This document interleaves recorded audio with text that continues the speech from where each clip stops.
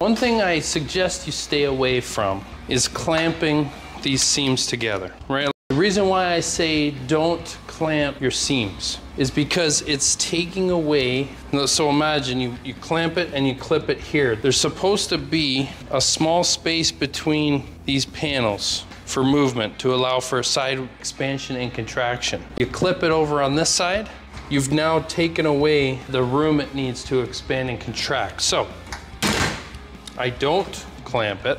You don't want to push this panel into a position it doesn't want to be in. That's where you start to get buckling and unnecessary oil canning.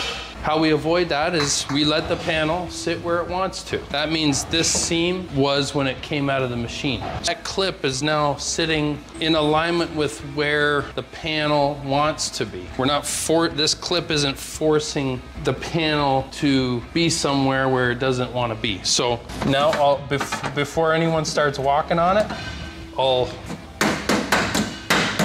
snip the clip, and that's not going to slide down on me, and I can clip the rest of the panel. Whether it's a 20-foot or 30-foot long panel, I can now clip the rest of the panel. Guys can walk on it.